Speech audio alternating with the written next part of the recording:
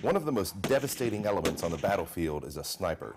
These shooters are able to annihilate targets from thousands of yards, leaving their enemies in confusion and dismay. As such, they are an integral part of any special operations team. Fuerzas Comando is a yearly competition between special forces teams from North, Central, and South America, as well as the Caribbean. This is the 9th year of the competition, and it is being held in Colombia. One of the most difficult events is the sniper competition.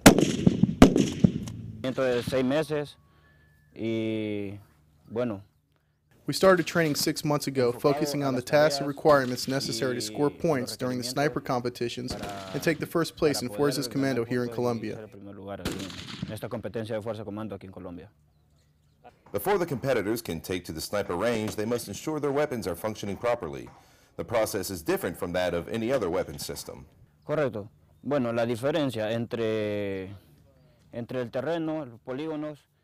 The difference between the terrain and ranges in Honduras and the ones here is that back home we train in a different climate, and that sometimes may have a slight impact on where your rounds hit the target. The team from Honduras placed 3rd in last year's competition and hopes to improve during Fuerzas Comando 2012. Reporting from Fort Tolemaida, Colombia, I'm Army Staff Sergeant Daryl Fulgham, 107th Mobile Public Affairs Detachment.